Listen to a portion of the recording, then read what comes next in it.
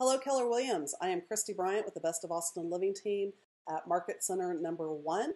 I'm an agent and I help agents fully utilize DocuSign.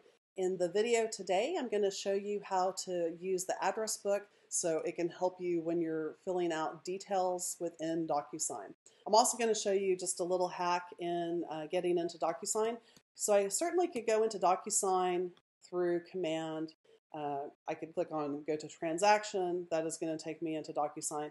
I could also open a window and I could sign in directly into DocuSign by clicking DocuSign.com, log in, and you're going to use your credentials that you use when you log into DocuSign via Command. It's just an option. Sometimes it might help. If Command is down, then you know that you can still go directly into DocuSign. So when I'm in DocuSign, this page may not look familiar to you. If I go up here to my smiling photo, I'm sure you've put your photo in, I'm going to click to switch to rooms. When I click to switch to rooms, this is going to be the side of DocuSign that looks more familiar. I'm going to see the rooms show here.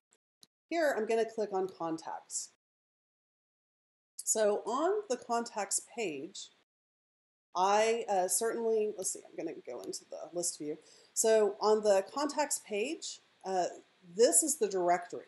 These are all the agents that there are. I don't want to see all the agents, but I want to work in the address book. So within the address book, I would encourage you to go directly to your own and make sure that your information is correct. So originally under company, mine had Best of Austin Living Team at Keller Williams Realty. That does not fit into the DocuSign form boxes, let me tell you, it didn't work. So I have shifted it to Keller Williams Realty. So be sure that this information is correct. It would be nice if the address was in here. It's not. So I'm working with the information that I've got. So make sure that this is correct for you. And you can add any of your clients in here that you want to add in. And the way that this benefits you to make sure that this information is correct, when I go into my rooms, and we're going to go into the Sally Smith buyer room that we were working in earlier video,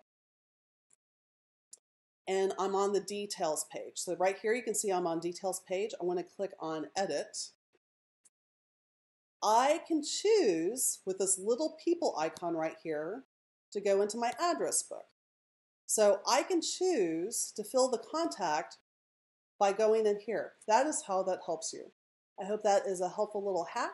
If you have clients that you do a lot of investment properties for, or certainly for yourself, you want your information to be correct in there, use that. So the way that I got this information in here, let me save this, is by going into contacts. And this will show you both the directory and the address book. The directory has all Keller Williams agents. You're not going to be using that. You want to be using the address book function. I hope that this helped.